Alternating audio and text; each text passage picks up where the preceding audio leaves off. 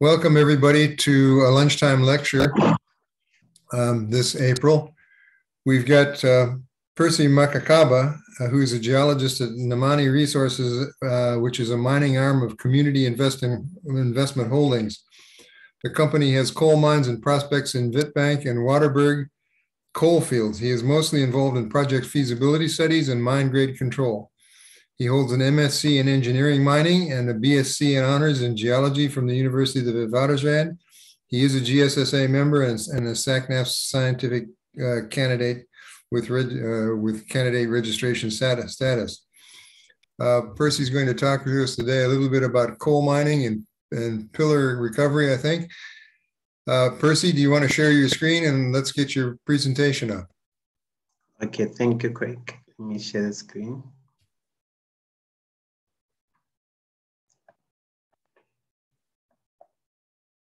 Okay, looks good. Carry on, I'll mute myself.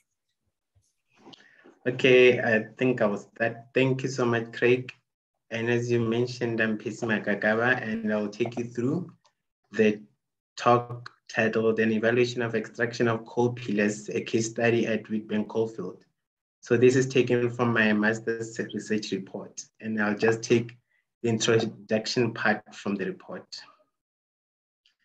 So the content of my talk will focus on pillar extraction, the definition, the experience in South Africa, and I will also take you through an outline of the feasibility study that is used to see the viability of a pillar extraction project and the financial evaluation of that, and then I'll go through a case study and then I'll conclude.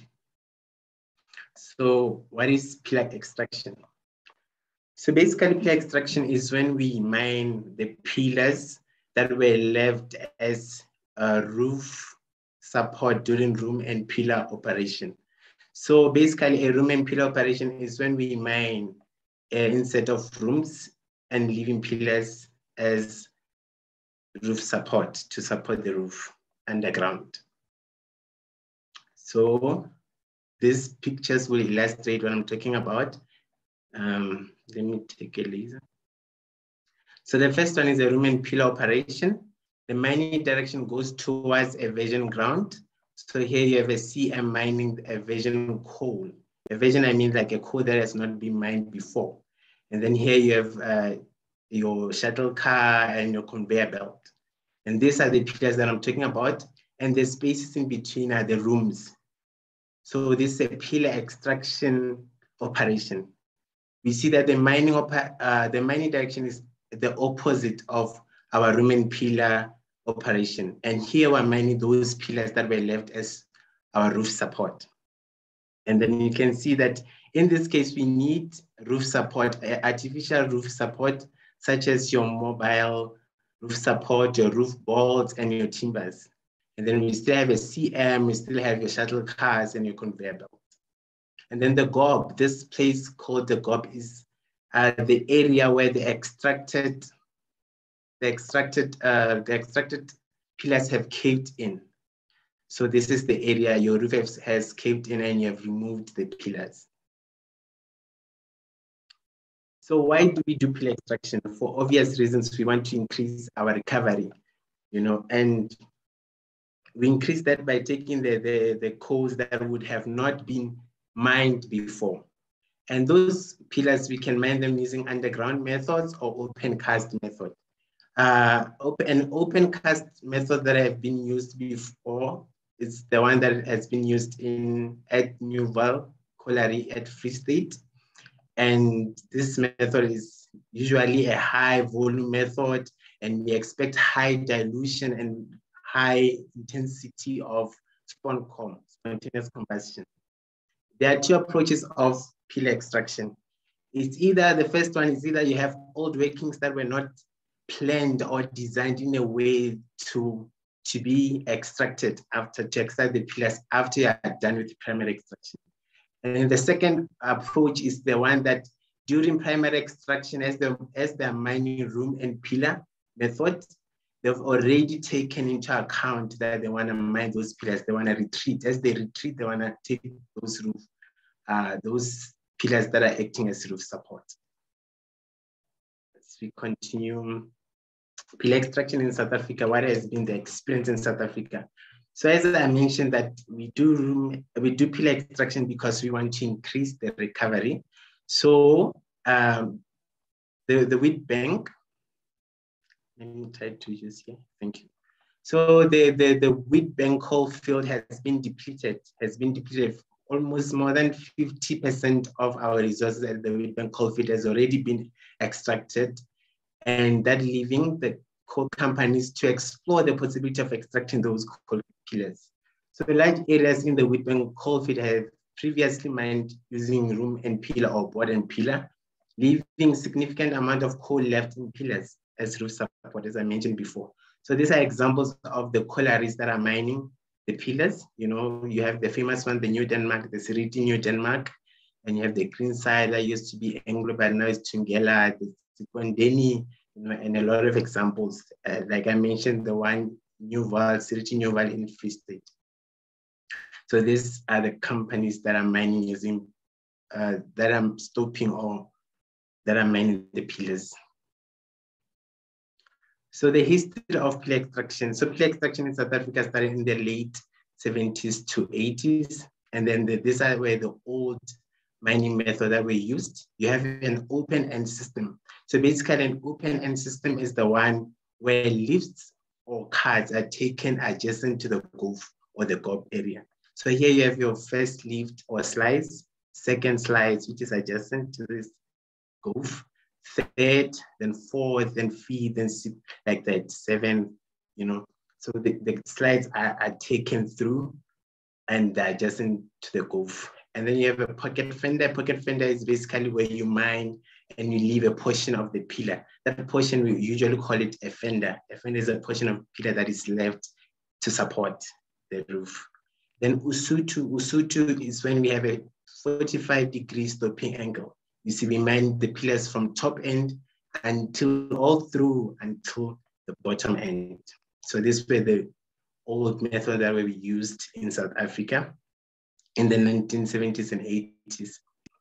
And the current ones, you have an angled card method, and it's usually used for small pillars. You have a split and fender, which is usually used for medium and large. Medium pillar is the one that is the width of 14 meters to 16, you know, and maybe it is also used for medium and large pillars. So this picture illustrates an angled cut. So an angled cut basically means you are taking your slices as a diagonal lifts or slices. Like you see 1, 2, 3 it's in diagonals. Then here you have your support. So you leave outside snooks. So snooks is those small portions of pillars that are left. They also offer support, roof support. So they're left on the outsides. And then you take the middle portions. And then a split and fender is similar to a pocket fender. You leave a fender or a rib, and then you take 90-degree angle lifts or cuts in the pillar, and then these are also your roof support. So illustrate the differences between the method, and you see why an angled cut can apply in a small pillar, and a split and fender can apply in a medium and large pillars. You know, you can't separate a small pillar into two portions. That means you're basically not mining anything. And then we have the famous one that has been that has high successful rate.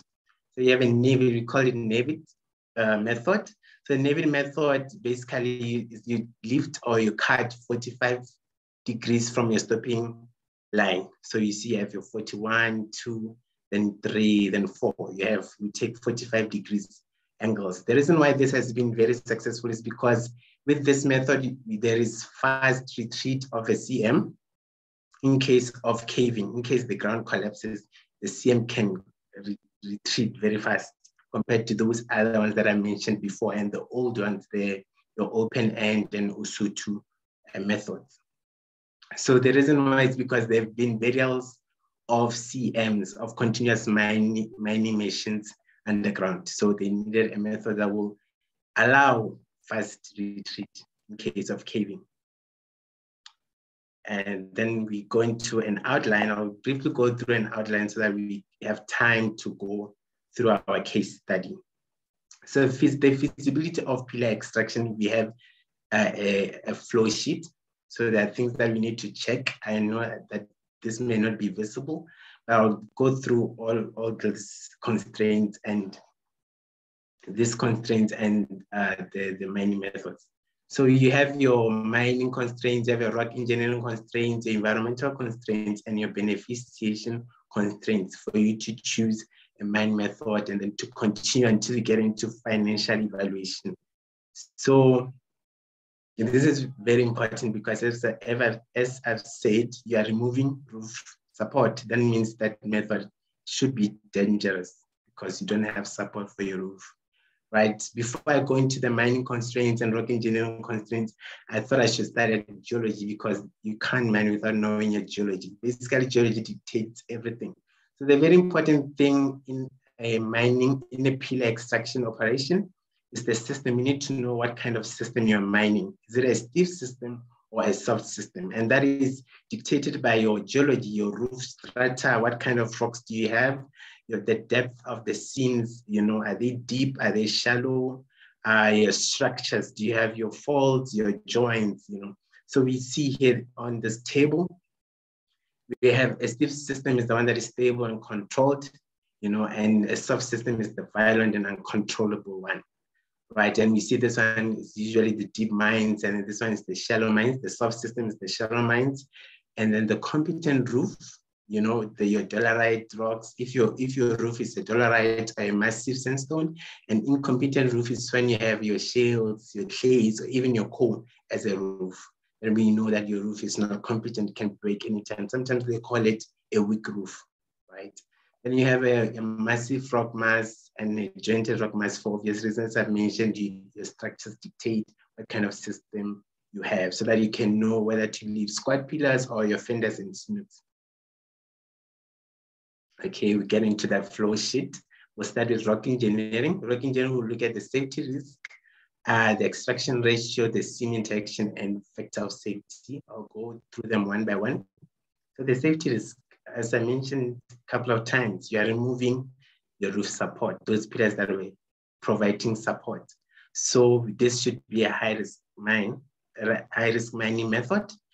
And the typical rock fall-related risk that you will have in such a mining method are the large faults of ground. You have your large faults of ground can be characterized into your small scale and your large scale. But I'll talk more on that as we progress. So there will be stability issues or stability risks associated with this method.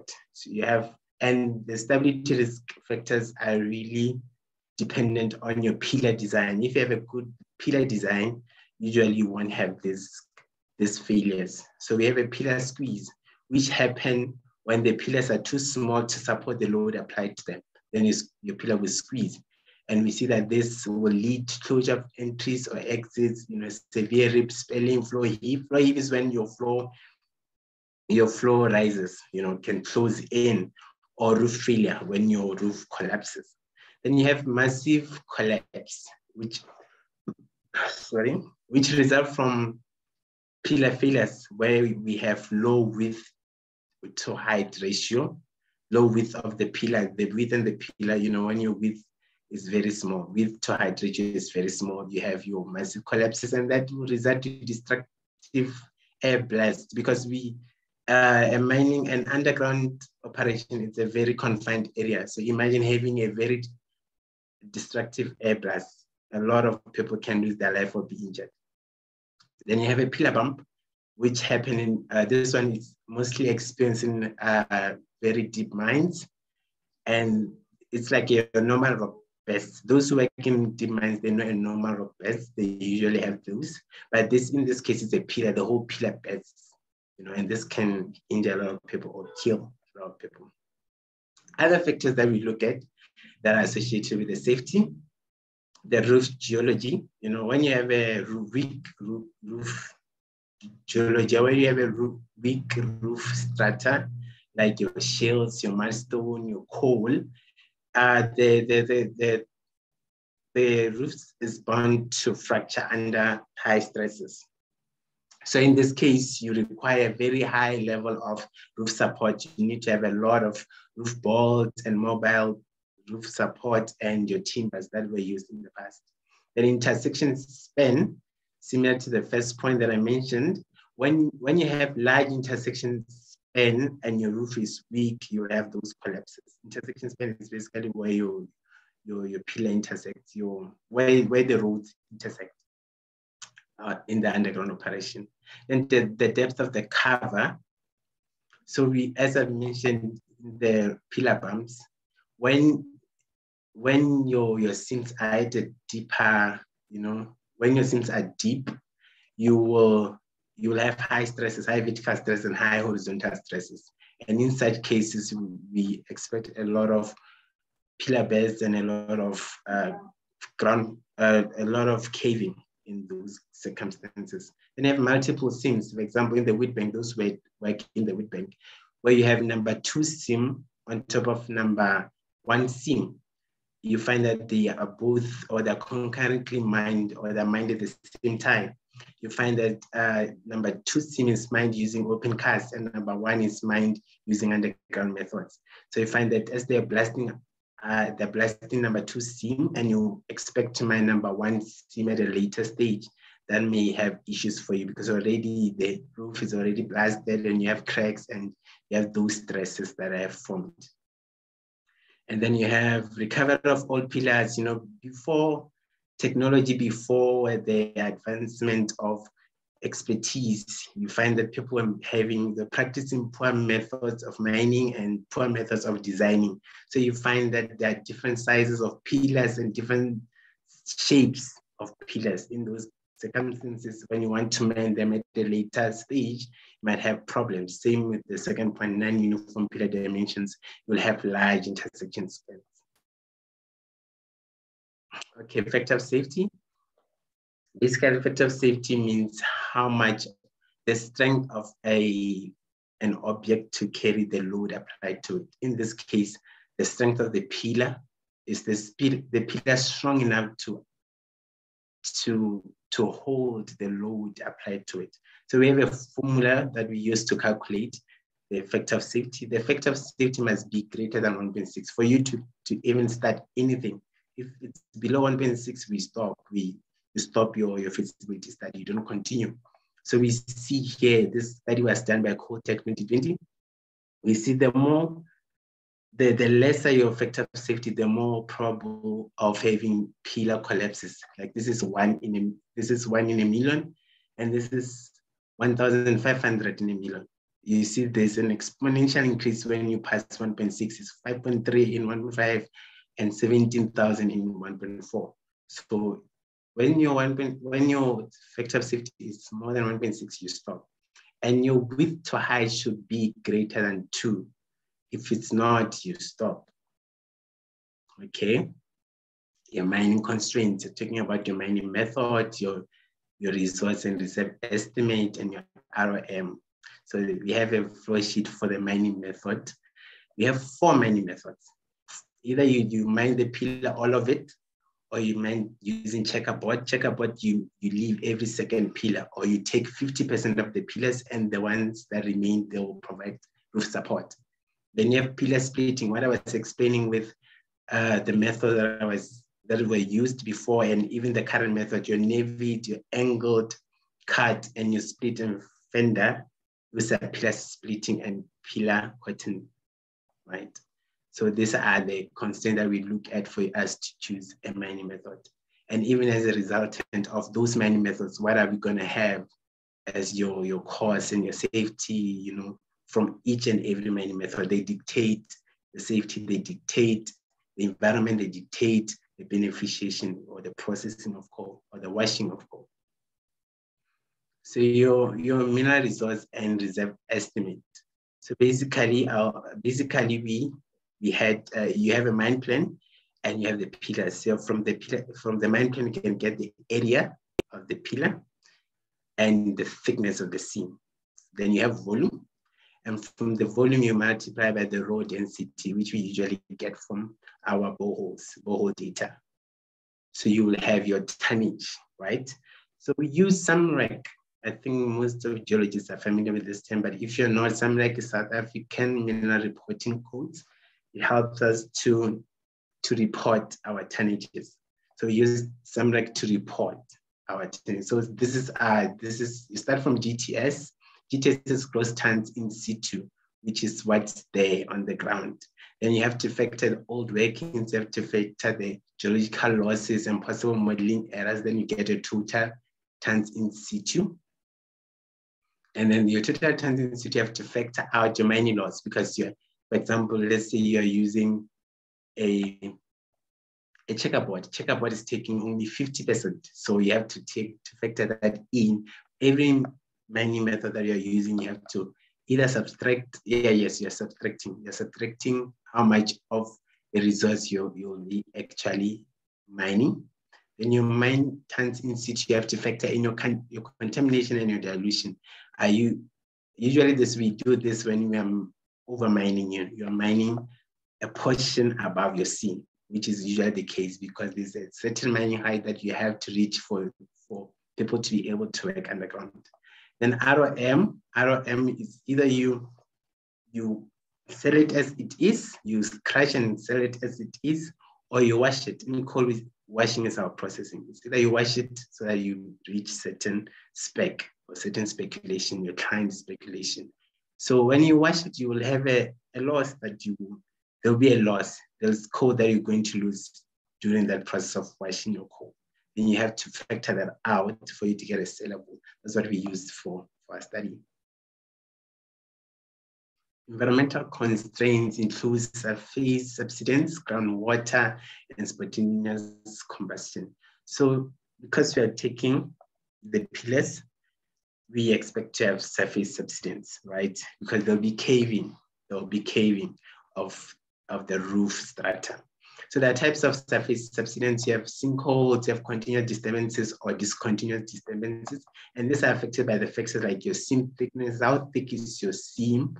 If your seam is very thick, then you have very high subsidence. The distance between the seam extraction ratio, the more you extract, the more caving you expect. Your faults and joints, for obvious reasons. When you have faults, we know that we'll have cracking and we possibly going to have the caving of the roof strata. The type of strata, is it competent roof strata or the one that's not the weak one? And then the depth of mining, is it deep, is it shallow? The deeper it is, the high chance of subsidence. And you will see, the deeper it is, the lower chance of subsidence and the lower effect of subsidence that we'll see on this surface. Then the groundwater, we expect, when you're mining underground, you expect fluctuation of water pressure, expect watering of strata, you affect your aquifers, right? And your water quality, because coal, you have your methane gas and all those gases that are found in the structure of coal. Then we expect the water quality to deteriorate. So the reason for this picture is I'm showing you a PCD. So mines are required to have PCD. A PCD is a pollution control dam. So the water that is pumped out of an underground working is not disposed to the environment. It must be pumped into a PCD, a dam, so that it can be purified before it can be disposed. And then you have a spontaneous combustion, the last one, which is basically the fire that is caused when oxygen reacts with coal. And then we know that it will affect our resources, we'll lose coal, and it will cause pollution. It will affect the water qualities as well.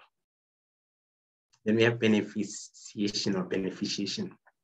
Beneficiation constraints basically means is your plant designed in a way that can take more coal or can take the required coal, your tonnages, your coal quality, raw, the geology one, and the waste quality, coal, what we measure as coal qualities, we measure ash which the higher the ash in coal, the better, the lesser quality it is.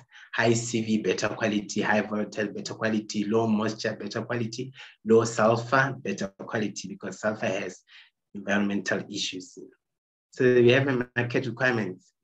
We don't just sell coal. There's a speculation that a certain market will require for you to sell to them. They'll require a certain spec that they can buy your coal. So Eskom has a spec like 25 to 33 ash. So we have a spec 2029 ash. And then you have domestic coal specification. I didn't put export one because of space, but yes, and you see there's A grade, B grade, and all of them have a certain specification. And then, for example, I still say I need A grade, then you need to see that your A grade is 15. Then you have to make sure that your coal is 15. If you have to wash it to 15. So how they do it is to run a washability test to see at what density they will get a certain ash. So this diagram shows us the densities and the qualities. So in this case, they just showed ash and ash yield and your sulfur content. But usually it's ash and your CV, because those are the most important things.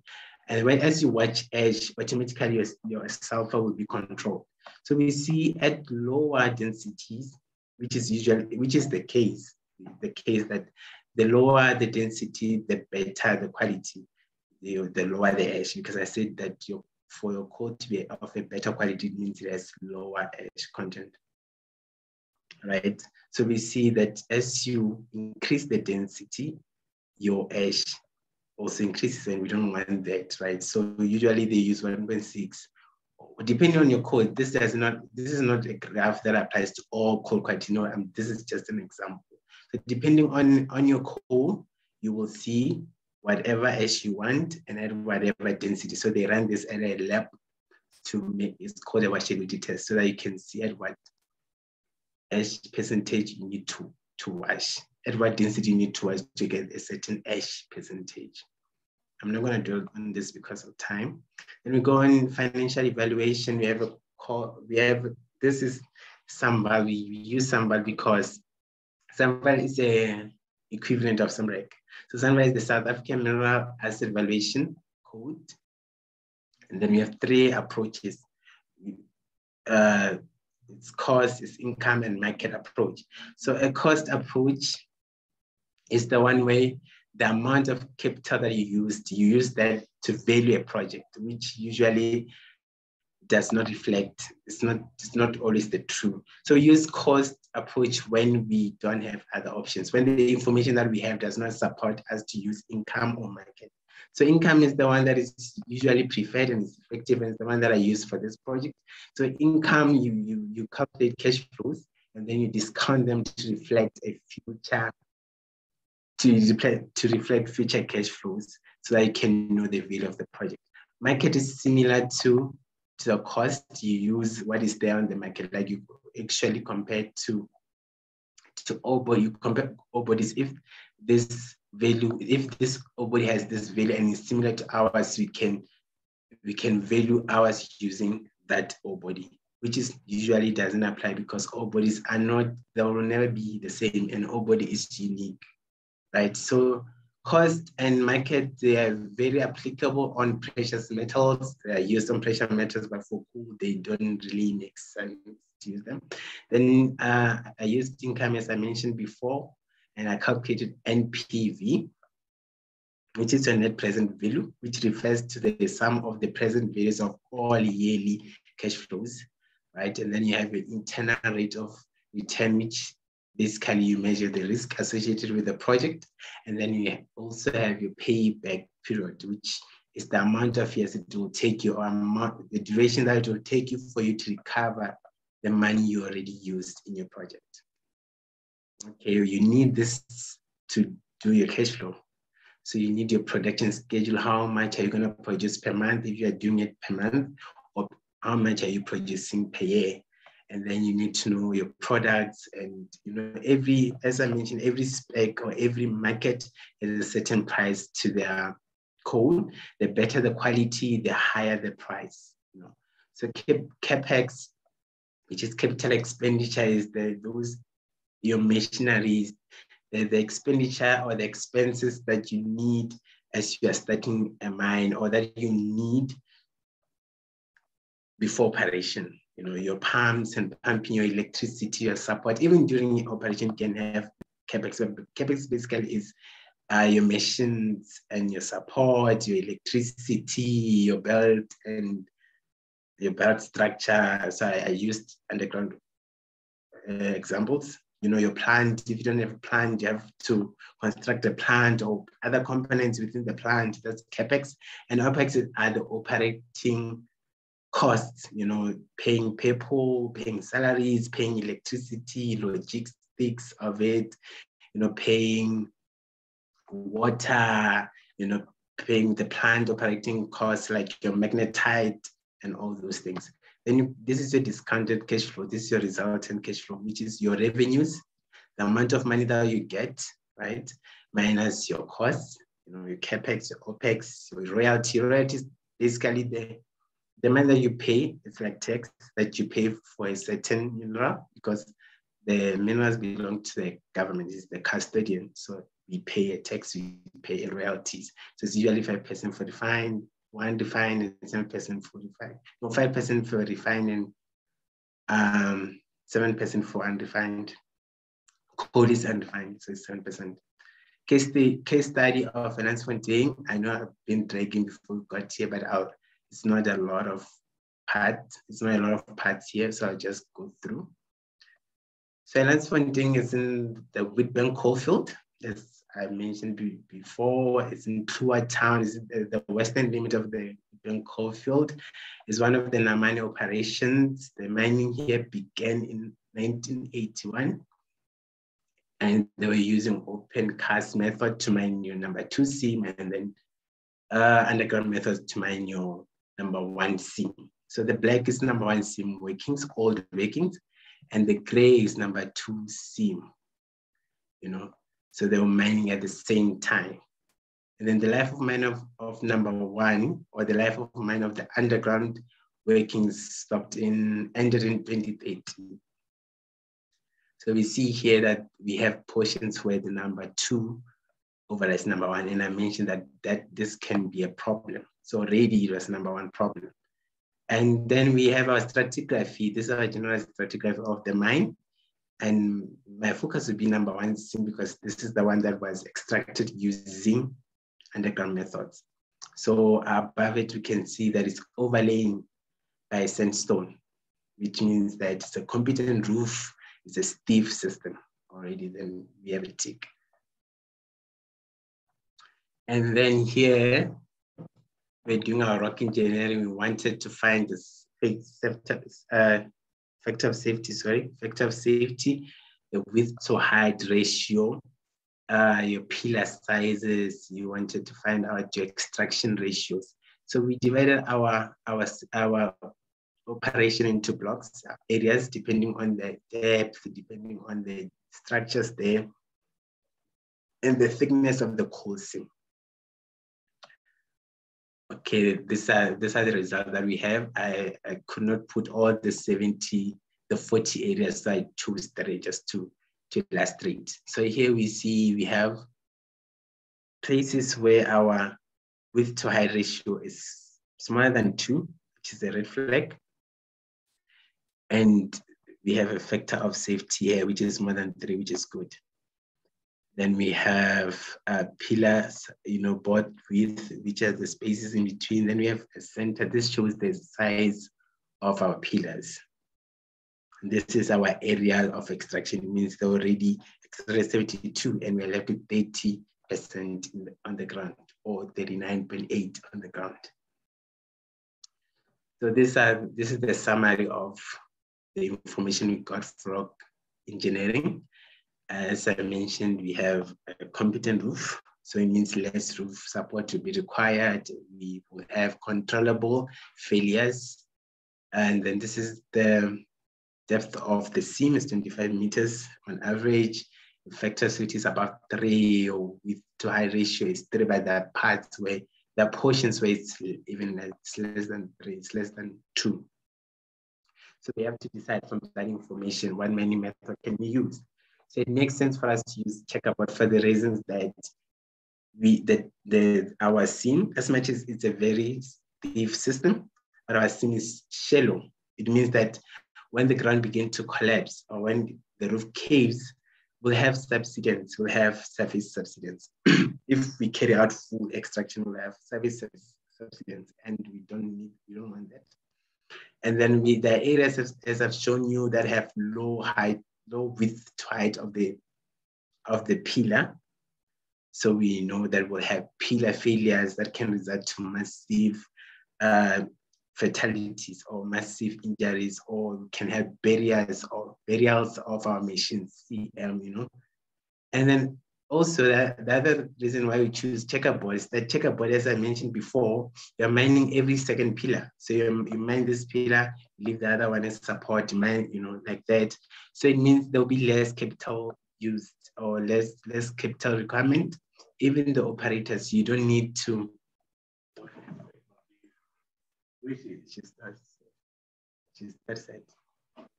Sorry. So we don't need to train our operators. Our operators, they're not required intense training as compared to pillar splitting. You know, as pillar splitting, we're speaking about 45 degrees angles. So it requires an operator that is very skilled, you know, for them to be able to meet those requirements needed by those particular methods. So your MTIS that I mentioned from SAMREC will be 50% of TTIS because we're just mining 50% of the pillars. Beneficiation, this second last slide, so bear with me. Beneficiation, so we use the washability test to see that the quality that can meet our primary market and secondary market, how much like the yield that will be required. So we got that 60% of our resources will go to the primary market, will meet the spec of the primary market, and 40% can be sent to our secondary market because of disclosure and, you know, those legalities. I can't disclose which is our primary market and which is our secondary market. I think if people can already tell that, yeah. So checkerboard has less subsidence, as I mentioned, so less environmental problems. We'll have additional PCDs that will be required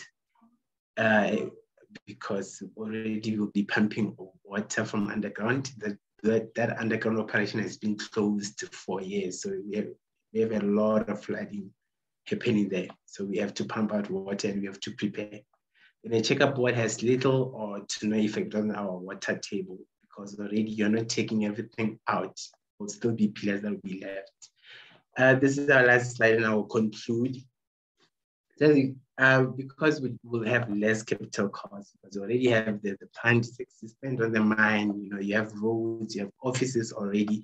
So it's just like an extensional project. So there's less capital cost required, and then your NPV, which is your net present value, is high, and your IR is high, which means that your risk is very low, and your paying back period is short. So you are getting your returns, and you're getting the money that you've used for capital expenditure. So to conclude, so as I mentioned before I conclude, I can't disclose certain like figures because of the platform. But I just had to summarize that, you know, the profit and all that. So thank you. To conclude, pillar extraction is very enticing, you know. As much as you won't have high capital cost, already you're increasing your recovery, and you can those mines that are already coming to a close, or their life of mine is coming to a close, can already increase the life of mine and all that. But we can't avoid that there are safety issues associated with pillar extraction, especially if we don't follow that flow diagram that I told you, and we don't pay attention to very important aspects. You know, like as David and Caesar said in Coalfield 2022, he said that operations that were not planned to mine, or they did not design the operations to mine secondary extraction or to mine the pillars should not do so. because there was an incident, I think Coalbrook incident that a lot of people know, that 400 people who were trapped underground, you know. So if we just mine because we just want to increase our recovery, want to increase our reserves or resources, or want to do it because already you have capital, already you have plans, already you have offices, you end up risking the lives of men and women that are working for you. So it's really that, it's really, as much as there are risks, that people are willing to take the risk, but you can't avoid the risk associated with the pillar extraction. Thank you for your time.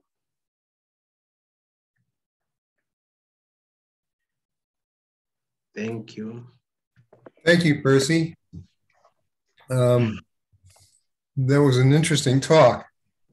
And I must confess, I don't know much about pillar extraction in mining operations in general, but it sounds like it's a pretty scientifically robust and engineering robust calculations that have to be done to do this properly. Are there any questions from, there's a couple people in the audience. Are there any questions or comments from them?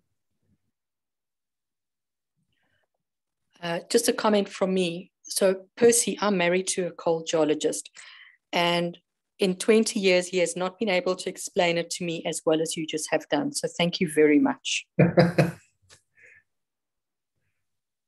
Maybe one general question from me. You've in the example you've given, the checkerboard extraction method is the one that's being used and is the one that's probably most sensible. But if you take the coal field as a whole, is the checkerboard method the most commonly used? And given that, how much coal is left behind? How much of the resources has to be left behind after pillar extraction? Are you dealing with 10%, 5%, 20%? So like for companies like, I think it's Travis Stock, I'm just not sure. They're using Nevit, like a lot of companies that have the machinery or they already planned that as they'll retreat, as they finish their primary extraction, they will retreat. They can use the press splitting. So it's real common that they use your split and fender and your Nevit, especially with Sasol mines. I think they use Nevit. So they're doing pillar splitting compared to a small miner or a company that has never done pillar extraction. Then I think that's why you would use checkerboard. But the question that you ask, if we're using Nevit, you are most probably going to mine almost more than 70 or 80 to 90.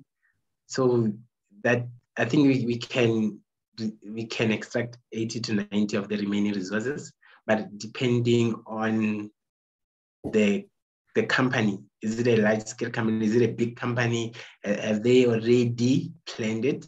But if you're speaking for those companies that like you have never planned that you mine using you will not mine the pillars, then I think they'll take maybe 50%. That means will remain, the 25% will remain on the ground. Because already you have taken 50 using your Roman pillar, then you will take 50 of the pillars, then you remain with 50, which will be 25. So I think depending on the kind of company, is it a large scale or a small scale? Do they have expertise and all that? That's quite crucial. That's one thing I hadn't realized. Size and technical capabilities of the company. That's very important. Are there any other questions or comments? Well, Percy, with that, I'd like to close the meeting. We'll have the YouTube video up next week sometime. So thank you very much. Nolene, would you like to say anything at this stage? I just want to thank Percy for doing the talk, for the guys attending, and guys, have a fantastic weekend. Okay, thank you. Thank you. I'll close the meeting now. Thanks a lot, Percy. All right. Bye-bye. Cheers. Bye.